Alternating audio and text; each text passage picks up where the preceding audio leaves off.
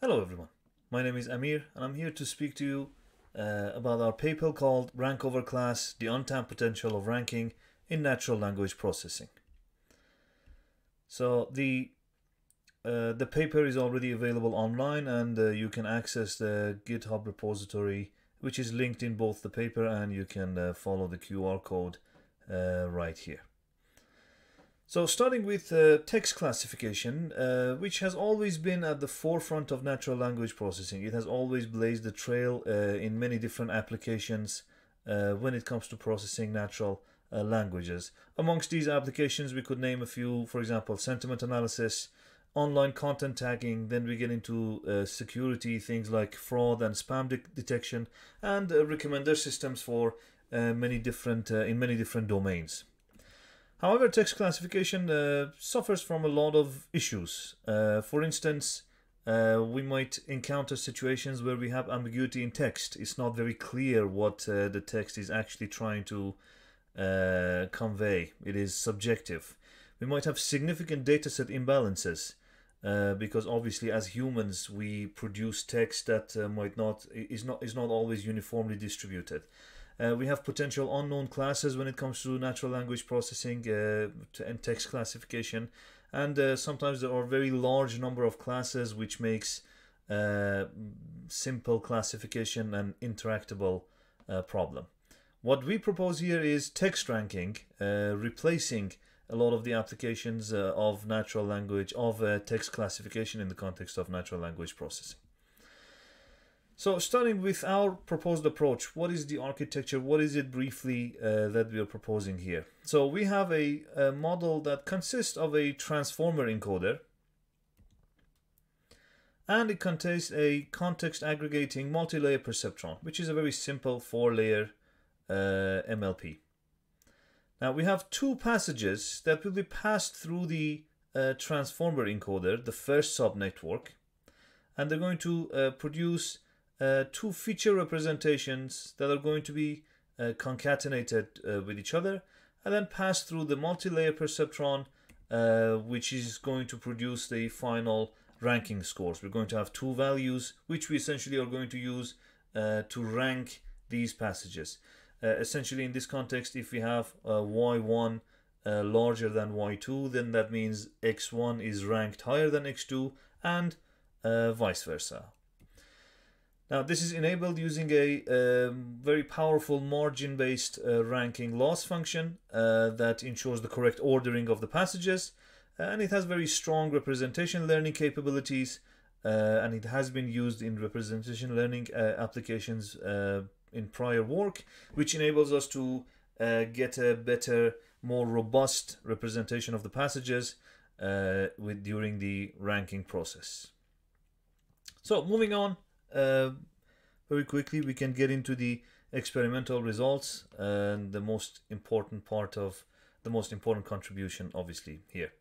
Now we have experiments on 4 publicly available data sets. We're going to go through them one by one and talk about the conclusions, the implications of the results that we have gotten on each of these data sets. We have experiments on the Stack Exchange dataset. A portion of this has been selected. We'll talk about that. We have the benchmark Amazon Fine Foods reviews datasets. We have a collection of Twitter tweets based on about self-driving vehicles, the opinions of individuals on self-driving vehicles. This is a publicly available dataset. It's already available online. It's not created by us. We are just using it as part of the paper. And we have the famous information retrieval benchmark MS Marco. So the first one, as we spoke about, is the Stack Exchange dataset. Now the objective in this portion of our experiments is to assess the quality of the posts. The posts in this context will be answers that are posted in response to questions that are available on the forum. We have selected 250,000 posts for training and 50,000 posts for testing. These are selected from 6 communities, from over 17,000 unique users, and it averages to about 20 posts per user. Now the ground truth labels that we're going to use during our training and testing process are going to be based on the votes that each answer has received, normalized by the votes that the original question had received. This way we have a more balanced labeling process where a very important question, a question that has received a lot of attention, is not going to overshadow less important questions, because we're not measuring how important the question was, we're measuring what the quality of the answer to that specific question was. So a naive approach would be text classification, right? We can train a classifier on all of these based on these labels and see if we can this generalizes to our test set. Now we use state-of-the-art classification methods, lots of powerful transformers, and as you can see in the results here, they essentially fail because there is no context in this scenario. The models are just randomly guessing. Now if we consider this, it's also very difficult even for a human to do. If I have three questions, three answers to three questions, without me knowing what the context is, there could be one answer could be about to a question about a technical question, the other one could be a more philosophical question. As a human reading these answers, it'll be very difficult to judge, and obviously a machine learning model, a neural network, is also similarly going to fail. So what we propose here is we should have something called a contextual pivot point, something that it's a background, a backdrop of a context that is going to hold the different answers together in order to provide a stronger learning environment for the model. So what we propose here is we group the post based on the user or the question. So we're going to train a separate classifier for each group, obviously. Now, if we're going to do the classification model, meaning I'm going to, if I have different questions, I'm going to have all the answers to this question and train a separate model for this. Or if I have a user, I'm going to train a different model for all the questions from that user, which will lead to thousands, tens of thousands of models. That is not intractable. The other alternative, which relates to the work that we do, is to have a ranking model that is going to receive pairs of passages grouped by these contextual pivot points, whether they be the user that posted the question or the question itself. So we can see the results here. If the contextual pivot point in this case, for example, is the user, we have a test set of 100 users with at least 100 answers. Based on ranking them, you can see based on the results here, we have metrics, common ranking metrics. We can see we have performed very well, very promising results. The model is able to accurately rank all of these passages. So instead of classifying them, we're just going to rank them.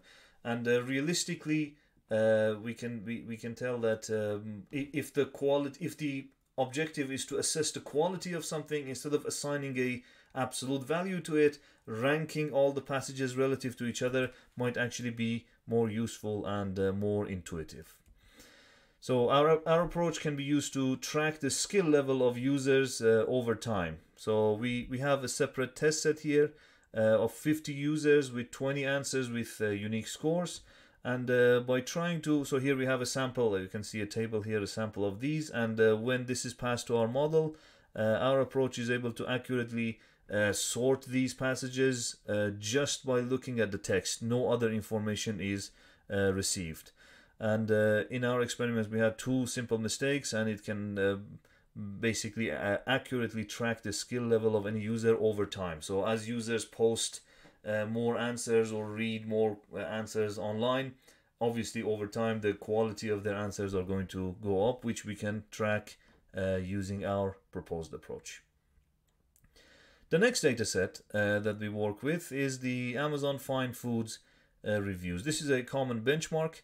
The objective here is to find the sentiment of a review that are posted by reviewers, different users online.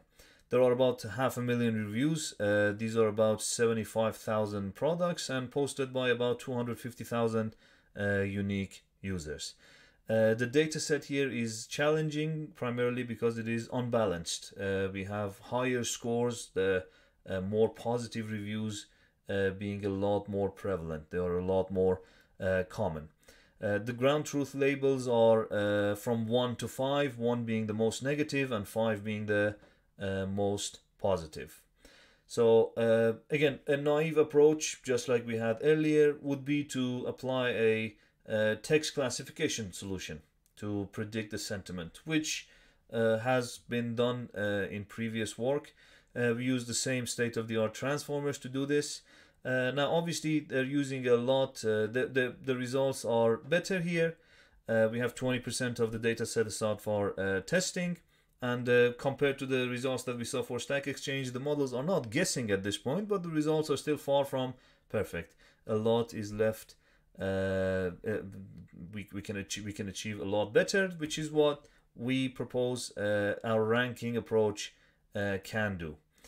So if we're from ranking with the contextual pivot point being the user and the product, so we can group all the reviews based on the users that posted the reviews, or based on the products the reviews are about. So we have two separate test sets for these. We have the user-based test set, which is 200 users with reviews with unique scores, so we can rank them easily. This is for the test set. And the product test set, which is 200 products with reviews with unique scores. We are avoiding repetitive scores in the test set, so the ranking process can be done a lot more easily. Obviously in the training, there is no constraint in the training set. This is just about the test set itself. And as you can see, we have very promising results. Almost perfect ranking is achieved. So pairwise accuracy is at about 98-99%. So we have a very, very accurate approach, while accuracy for the classification models on the same data set would be about 60-70%. We are getting nearly 100%, which is obviously indicative of the power of ranking when it comes to applications such as this, which is obviously close to what humans do intuitively as well.